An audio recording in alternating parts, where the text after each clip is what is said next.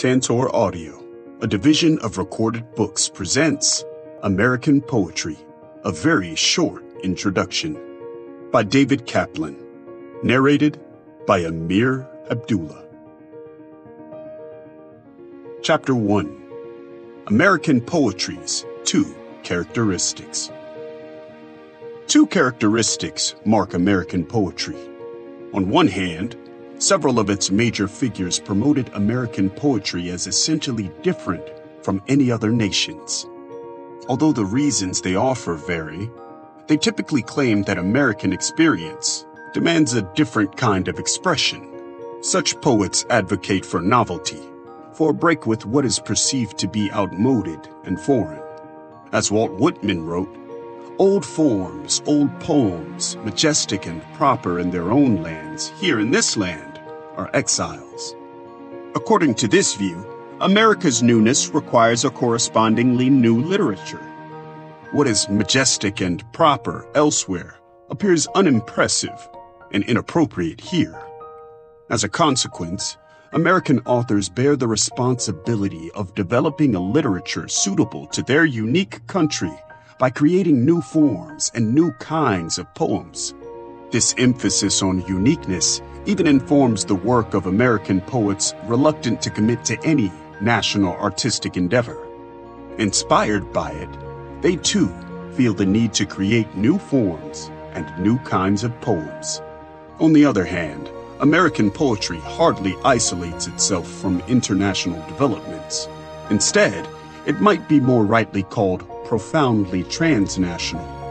Its gaze extends beyond national borders, and its influences range widely. Just as individual authors move between different countries, American poetry often welcomes techniques, styles, and traditions originating from outside America. "The American," observed T.S. Eliot, criticizing this characteristic, "shows his too quick susceptibility to foreign influence." To understand American poetry, we must recognize both characteristics and their intimate, dynamic relationship.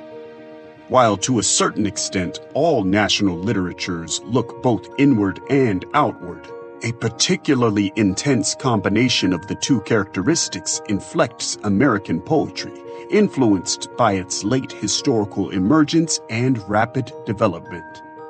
The two characteristics do not exist separately from each other. Rather, they work in a productive dialectic, inspiring both individual accomplishment and the broader field. Of the two, the first characteristic, American poetry's emphasis on its uniqueness, is often the easiest to overvalue, and the second, its transnationalism, is the easiest to neglect, especially when American poetry turns boisterous and assertive. The temptation arises to isolate it from other countries and their literary traditions. According to this line of reasoning, the more American a poem is, the better it is. At its worst, this standard translates cultural jingoism into literary terms. It reduces American poetry by enforcing a crude standard on a complex body of literature, overlooking the forces that energize it. Instead, the two characteristics stimulate American poetry with overlapping, competing, and sustaining interests. Both drive the poetry. They animate the poet's choice of forms, meters, and language, and the emphasis placed on originality, mastery of convention, or a combination of both. They add a certain intensity to the poetry and the debates it inspires. These characteristics predate the establishment of the United States of America. Consider Anne Bradstreet, the first poet living in America to publish an original collection of their own work. Though, tellingly, her collection, the 10th Muse lately sprung up in America by a gentlewoman in those parts, was published in London. Bradstreet was born Anne Dudley in Northampton, England, to a prominent Puritan family. Both her father and her husband served as governors of the Massachusetts Bay Colony. Tutored at home, Bradstreet learned Greek, Latin, French, and Hebrew. She also read the work of many canonical Anglo-European authors. At 18, she sailed to America with her husband and father. In 1650, the 10th Muse, lately sprung up in America by a gentlewoman in those parts, was published after her brother-in-law brought it to a publishing house without, Bradstreet claimed, her knowledge. True to its title, the book locates the 10th Muse lately sprung up in New England, reporting back from those parts. The term 10th Muse both connects Bradstreet to poets writing in England and distinguishes her from them. Like her English contemporaries, Bradstreet draws inspiration from ancient Greek and Latin sources, the muses of the Anglo-European literary tradition. She also represents a recent development, the 10th Muse, added to the classical 9. The 9 muses date back to antiquity. Arising in a foreign landscape, the 10th is new. In a dialogue between Old England and New concerning their present troubles, anno 1642, Bradstreet seeks to define the contribution that a voice from the periphery might contribute. In the poem, America addresses England as England faces the imminent threat of civil war. Noticing Old England's downtrodden state, New England solicitously asks, "What means this wailing tone, this mournful guise? Ah, tell thy daughter, she may sympathize." During the exchanges that follow, Old England admits the guilt she feels over her debased religious state. My sins, the breach of sacred laws. However, she never sufficiently answers her daughter's question until New England presses her. Pray in plain terms, what is your present grief? The almost blunt inquiry jolts Old England, inspiring one of the poem's most conversational moments. Well, to the matter then. There's grown of late, twixt king and peers, a question of state. Which is the chief, the law, or else the king? One saith it's he, the other, no such thing. A dialogue between Old England and New employs many of the stylistic and rhetorical conventions of its day, placing the still novel perspective of New England within the English literary tradition. When she personifies England as the mother and America as the daughter, she returns her readers to a familiar poetic technique, personification and comparison. For instance, 12 years before, when sailing to America, 7 Puritan leaders signed a document that faithfully called the Church of England our dear mother, from whom we have received salvation in her bosom and sucked it from her breasts. The signers included Bradstreet's father. Recasting the personification, Bradstreet also employs a well-established verse form. The poem is composed in heroic couplets, the era's dominant verse form. The poetic strategies Bradstreet employs cannot be separated from her theological and political concerns. They carry a particular charge. Most obviously, the poem exhibits the Puritan preference for a plain style, distinguished, as William Bradford advocated, with singular regard unto the simple truth in all things. When New England urges Old England to speak in plain terms, she admonishes Old England to follow her own example and act in true Christian fashion. This eloquence of this plain style should not be confused with an unlearned or artless expression. It need not lack passion, as also demonstrated by Bradstreet's most famous poem, To My Dear and Loving Husband, a tender celebration of married love. In a dialogue between Old England and New England zealously urges Old England to wage a vengeful holy war against those whom she denounces as the church's enemies, both home and abroad. The poem gleefully details the violence that Old England should inflict on the church's foes. "We hate Rome's whore with all her trumpery," she charges, urging, "Let jails be filled with the remnant of that pack, and sturdy Tyburn loaded till it crack." After sacking Rome and all her vassals rout, England must not cease her bloody labors, but lay her Turkey waste, and do to Gog as thou hast done to Rome. Like the poem's use of personification, its biblical and historical allusions employ a vocabulary familiar to Bradstreet's readers. They foreground the beliefs and, from a contemporary perspective, the hatreds that Old England and New share. While New England presents herself as a dutiful daughter, the confidence and sophistication with which she addresses Old England remains the poem's most striking feature. New England speaks the poem's first and last words, the opening and closing lines. She asks the poem's best questions and gives the soundest advice. By comparison, the poem presents Old England as self-involved and at times petulant. Consumed by her troubles, her fainting weakened body, and wasting state, for instance, she never inquires about her daughter's well-being. Instead, she seems far less worldly than her daughter. Scholars disagree about how to understand the relationship between Old England and New England that the poem depicts. One scholar reads the poem as a validation of the Puritan inhabitants of the New World's decision to remain in the New World.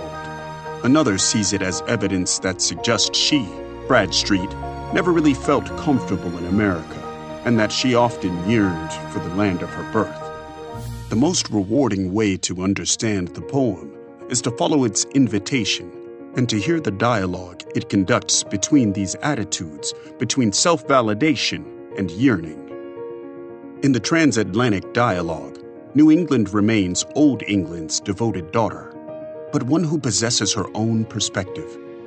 New England deeply cares about Old England, closely following its political disputes and keeping many of its literary and religious traditions.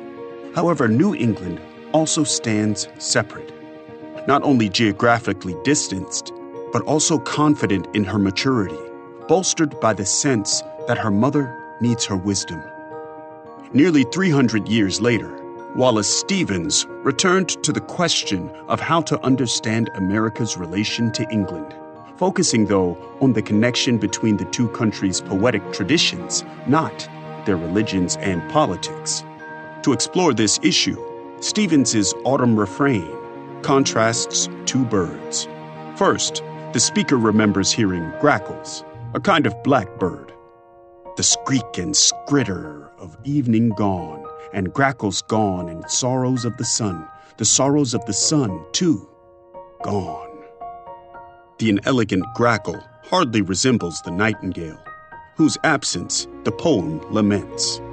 Not a bird for me, but the name of a bird and the name of a nameless air I have never, shall never hear. Two facts inform the contrast that the poem establishes between the grackle and nightingale. First, the birds sound dramatically different. Emphasizing this point, Stevens's harsh, grating description of the grackles invokes the bird's harsh, grating song.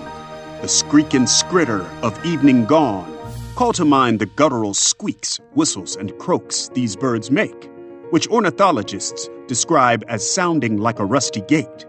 In contrast, the famously mellifluous nightingale inspires much more pleasant associations. Messenger of spring, nightingale with enticing song, Sappho called it. Inspired by this enticing song, authors have long represented the nightingale as a figure for the poet. This history extends through canonical Anglo-European literature, starting with Greco-Roman authors such as Homer, Ovid, and Sappho, and continuing in the English Renaissance with John Milton and Edmund Spenser, among others. The association of the poet as a nightingale, however, achieved its greatest expression in English Romantic poetry, most prominently with John Keats' Ode to a Nightingale, and Percy Bysshe Shelley's A Defense of Poetry, where Shelley asserts, "A poet is a nightingale who sits in darkness and sings to cheer its own solitude with sweet sounds." Second, Stevens's poem exploits a geographic fact about the birds. The nightingale is native to Western Europe and Northern Africa, while the grackles are found throughout North America. The bird's natural habitats do not overlap. When the speaker of Autumn Refrain acknowledges, "I have never, shall never hear," the nightingale, he speaks like Stevens, as an American in America who has never traveled to Europe and never will. In Autumn Refrain, Stevens combines literary history and national geography. The nightingale represents the unlived life, the Anglo-European poetry the speaker experiences only secondhand. He laments that he will never directly encounter the nightingale's song or the literary history it represents. The grackle does not offer comparable pleasures or status. Even when not compared to the sweetly musical nightingale, the noisy guttural grackle hardly presents an attractive figure for the American poet. Nearly 300 years of cultural, religious, and literary history separate Bradstreet's and Stevens's poems. Stevens does not share Bradstreet's Puritan faith. A modernist, he self-consciously wrote during what he called the 20th century's age of disbelief. "To see the gods dispelled in mid-air," he declared, "and dissolve like clouds is one of the great human experiences. It is simply that they came to nothing." Instead of a plain style, Stevens celebrated what he called the essential gaudiness of poetry, a delight in language's flamboyant, non-rational properties. Bradstreet would never write lines as fanciful as Stevens's command to a fellow poet seated at a piano. "Play the present. It's who, who, who. It's shoo, shoo, shoo. It's rick-a-nick." For Stevens, though, a poem's sounds do not exist merely to reinforce the expressed meaning, to echo the sense. Instead, they perform what Stevens saw as poetry's noble function. It is a violence from within that protects us from a violence without. It is the imagination pressing back against the pressure of reality. It seems, in the last analysis, to have something to do with our self-preservation. And that, no doubt, is why the expression of it, the sound of its words, help us to live our lives. Poetry exerts a counterforce called imagination. It resists the violent impositions of reality upon it. Whether fanciful or somber, the sound helps us to live our lives. Lamenting his geographic and literary estrangement, Stevens employs a more restrained language in Autumn Refrain. The nightingale, not a bird for me, remains outside the American landscape, and by extension, American literature. Without the nightingale's inspiration, the American poet cannot follow Keats or Shelley. The riddling, desolate poem, though, also offers a faint hope. Something resides, some squeaking and scrittering residuum. Autumn Refrain describes a moment of stillness that follows the grackle's noisy song. And the stillness is in the key. All of it is. The stillness is all in the key of that desolate sound. The silence bears a trace of the nightingale's unheard song, a residuum the speaker experiences only secondhand in the imagination, as well as a trace of the grackle's guttural sound. Both the remembered and the imagined bird song intensify the absence the speaker encounters. By implication, Stevens suggests the dilemma he believes the modern American poet faces. Autumn Refrain presents English and American poetry as both separate and intimately connected. Distanced by time and geography, the American poet cannot directly experience the nightingale and the Anglo-European traditions it represents. In this sense, the poem distinguishes American and English poetry. Like the grackle and nightingale, they belong to different climates and sound quite different. Neither would be confused for the other. The speaker, though, experiences the residuum of both. The nightingale's absence haunts him. It contributes to the stillness that he experiences no less than the grackle's harsh song. Just as the speaker cannot hear the grackle, the Native American bird, without thinking of the foreign nightingale, the American poet remains consumed with the English literary tradition his work follows, but does not belong to. Its palpable absence deepens the desolate sound the speaker hears and the poem makes. Bradstreet and Stevens explore American poetry's connection with its earliest historical influence, England. American poetry's interest in other countries and their literature extends far beyond that one example. In most cases, personal and familial histories inspire American poets to write in an international context. Their American poetry hardly stands removed from other literatures and culture. Instead, their work migrates widely across national borders, feeding on new landscapes, inspirations, and questions. According to his account, Langston Hughes wrote his most famous poem, The Negro Speaks of Rivers, as the train he took from St. Louis to Mexico to visit his father passed over the Mississippi. At the time, Hughes was 17 years old. All day on the train, I had been thinking about my father and his strange dislike of his own people, Hughes remembered. I didn't understand it, because I was a Negro, and I liked Negroes very much. In The Negro Speaks of River, Hughes replaces his father's racial self-hatred with his own racial self-identification, rooted in American geography and history, but also extending beyond them. I've known rivers ancient as the world and older than the flow of human blood in human veins. My soul has grown deep like the rivers. I bathed in the Euphrates when dawns were young. I built my hut near the Congo, and it lulled me to sleep. I looked upon the Nile and raised the pyramids above it. I heard the singing of the Mississippi when Abe Lincoln went down to New Orleans, and I've seen its muddy bosom turn all golden in the sunset. I've known rivers, ancient, dusky rivers. My soul has grown deep like the rivers. The poem presents ancestral memory, not autobiographical disclosure. The experience it depicts exceeds that of any one life. Traveling across continents and historical eras, it describes 3 rivers rather succinctly, in 13 words or fewer: the Euphrates, Congo, and the Nile. The references to the Euphrates and the Nile evoke events that took place at different epochs in antiquity. They respectively mention when dawns were young and the building of the pyramids. The reference to the Congo more forthrightly straddles contemporary and earlier history.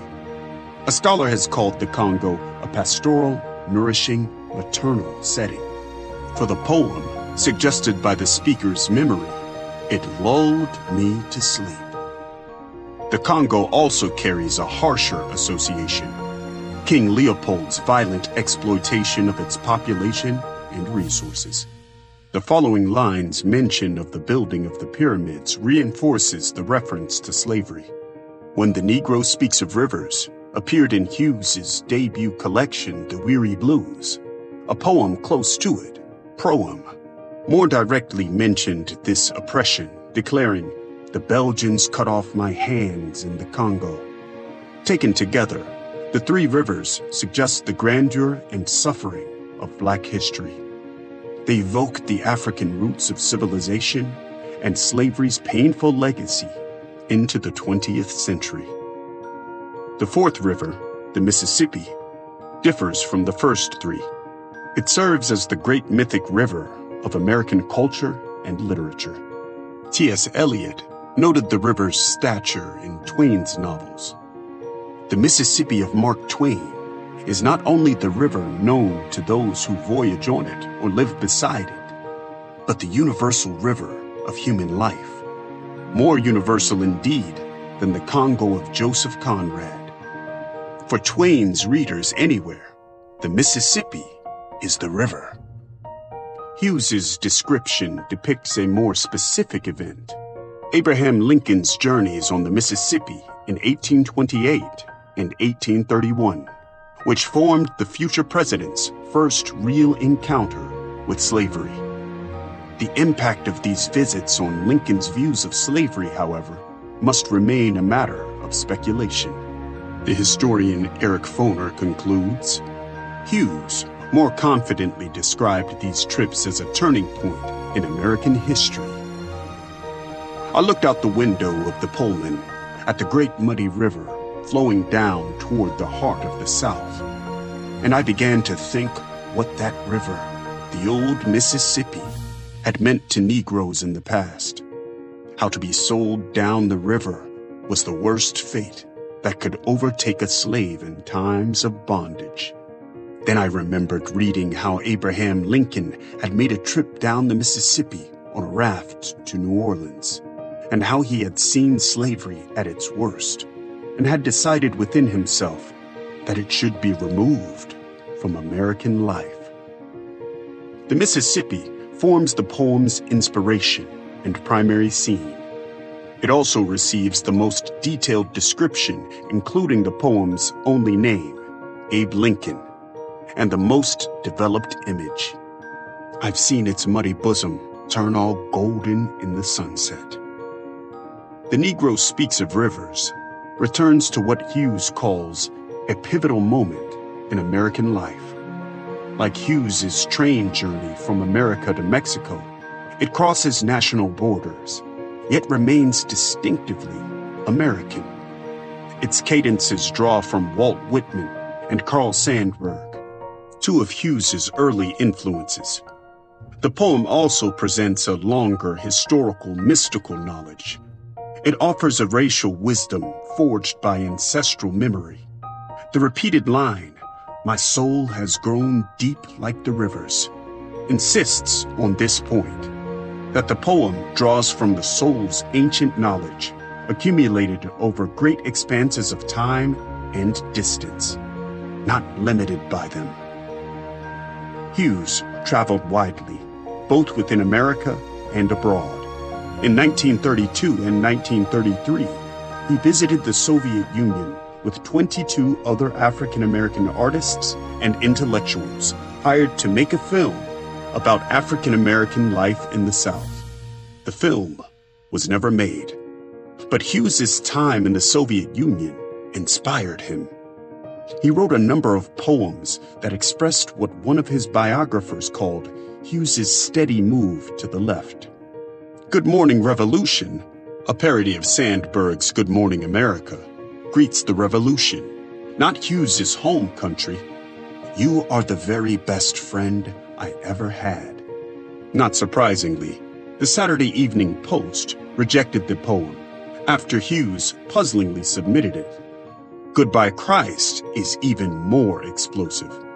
"Make way for a new guy with no religion at all," it announces. "A real guy named Marx, communist, Lenin, peasant, Stalin, worker, me." Written in the Soviet Union, the poem calls for an international workers' movement with distinctly American touches. Hughes bitingly decries the Rockefeller Church and St. Amy McPherson, a reference to Amy Semple McPherson, a prominent American evangelical embroiled in a number of sexual and financial scandals, including a kidnapping that many believed was faked. Hughes paid a price for his incendiary poem. McPherson's followers, accompanied by a sound truck blaring a recording of God Bless America, picketed a reading Hughes was scheduled to give, leading him to withdraw from it. More damagingly, a number of anti-communists used the poem to attack Hughes. Hughes, you will recall, is the Negro communist poet famous for the communistic atheistic poem Goodbye Christ. J. Edgar Hoover's aide advised him in a memo. Subpoenaed to appear before the Senate Permanent Subcommittee on Investigations, Hughes faced a number of pointed questions about Goodbye Christ. Hughes defended himself in several different ways. He called Goodbye Christ an ironical and satirical poem. When pressed about particular passages, he demurred. That poetry may mean many things to many people. Switching tactics, he described Goodbye Christ as a dramatic monologue, a poem written in the voice of a speaker notably different than that of the author. I have explained the poem for 22 years, I believe, or 20 years in my writings in the press, and my talks as being a satirical poem, which I think a great pity that anyone should think of the Christian religion in those terms, and great pity that sometimes we have permitted the church to be disgraced by people who have used it as a racketeering force. That poem is merely the story of racketeering in religion, and misuse of religion as might have been seen through the eyes at that time of a young Soviet citizen who felt very cocky and said to the whole world, "See what people do for religion, we don't do that." I write a character piece sometimes as in a play. I sometimes have in a play a villain. I do not believe in that villain myself. Hughes's cagey defense does not fully renounce the poem. Rather, it shifts responsibility for the ideas it expresses and limits its scope to an attack on religious hypocrisy, not a call for worldwide political revolution. The poem, though, bears no markers of a Soviet speaker, let alone a young Soviet speaker who felt very cocky. Instead, American slang and references abound. Grilled by the subcommittee's members and its chief counsel, Roy Cohen, Hughes needed to invent a villain, one who speaks without the author's endorsement. Hughes deflected blame for the radical socialist atheism by recasting it as a sign of Soviet arrogance. He did not deny that the poem criticizes racketeering in religion and misuse of religion. However, Hughes also added, "I do not believe in that villain myself." The poem, though, does echo points that Soviet propaganda often raised. As a scholar notes, Goodbye Christ echoes Soviet anti-religious propaganda and campaigns for the new Soviet man, the calls for Marxism to replace Christianity and create a new revolutionary personality. Marx, communist, Lenin, peasant, Stalin, worker, me. Hughes's testimony strips the poem of its revolutionary charge. This strategy shows the complex relation of American poetry to nationhood. The American author defends his poem by claiming it voices an imaginary Soviet citizen's ideas, not his, as if only a foreigner were allowed to criticize America in such biting terms. Like Hughes, Elizabeth Bishop traveled widely, but haunting events early in her life did not allow her to develop a fixed sense of national identity. Bishop was born in Worcester, Massachusetts in 1911. Because of tragic family circumstances, when she was young, her father died, and her mother was committed to a series of psychiatric hospitals. She was raised by maternal and paternal grandparents in Nova Scotia and Massachusetts, respectively. These childhood losses haunt some of Bishop's most famous poems. "Time to plant tears," says the almanac, Sistina notes. One art, a villanelle, catalogs a host of losses, great and small, that the speaker struggles to accept. The art of losing isn't hard to master. So many things seem filled with the intent to be lost, that their loss is no disaster. Both Sistina and One Art employ complicated verse forms to explore heartbreak. A sestina repeats its 6 end words in each of its 6 stanzas according to a prescribed pattern. A villanelle repeats the first stanza's first and third lines as the last line of subsequent stanzas. Adding to the formal challenge, the first and third lines of each stanza rhyme, and the middle lines rhyme with each other. Bishop's skilled use of the forms achieves contradictory effects. It asserts a sense of formal control, a mastery beyond the depicted grief. At the same time, the repeated elements intensify the sadness the poem expresses. The villanelle's refrain insists, "The art of losing isn't hard to master." And the sestina's end words repeat their despondent vocabulary as if condemned to them. Almanac, child, grandmother, tears, house, and stove. In a particularly poignant acknowledgement, the speaker of One Arts admits, "I lost my mother's watch." Read autobiographically, the watch recalls how little time Bishop shared with her mother. The keepsake's loss severs a connection between the mother and the child. It adds a loss to the loss. The villanelle's form works similarly, obsessively returning to and counting the sources of the speaker's grief. Bishop's youthful movements between families and countries left her with a sense of not fully belonging to either place. Years later, she remembered how she felt when she and the other American school children pledged allegiance to the flag and sang war songs. In my Canadian schooling the year before, we had started every day with God Save the Queen and the Maple Leaf Forever. Now I felt like a traitor. In 1951, when traveling in Brazil, Bishop suffered a violent allergic reaction to a Brazilian cashew tree's fruit. As she recovered, she stayed in Brazil for 18 years, supported by a modest trust fund, and published 2 poetry collections, including Questions of Travel, dedicated to Lota de Macedo Soares, the friend who nursed her back to health and subsequently became her great love. Bishop also published translations of several major Brazilian poets. The title poem of Questions of Travel describes the overwhelmingly active, lush Brazilian landscape. There are too many waterfalls here. The crowded streams hurry too rapidly down to the sea. True to its title, Questions of Travel questions the traveler's restlessness that causes her to seek out new sights and sounds. The urge to see, for instance, the tiniest green hummingbird in the world.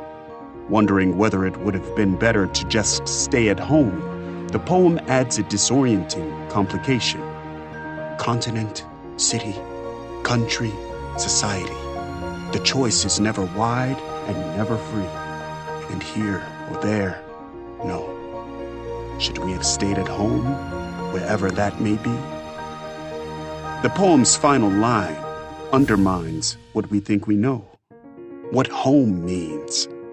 After the previous line's almost commonplace question, should we have stayed at home? The terminal comma leads the reader to anticipate that the next line will introduce another idea, perhaps started with a new verb. Instead, the poem re-examines what it just said. It shows how hard it is to define the rather elusive place called home, wherever that may be. The collection Questions of Travel is divided into 2 sections, Brazil and elsewhere. As this arrangement reminds us, American poetry's home is not always in America. For Elizabeth Bishop, America is elsewhere, one of a number of places where her poems are set and where she derives inspiration.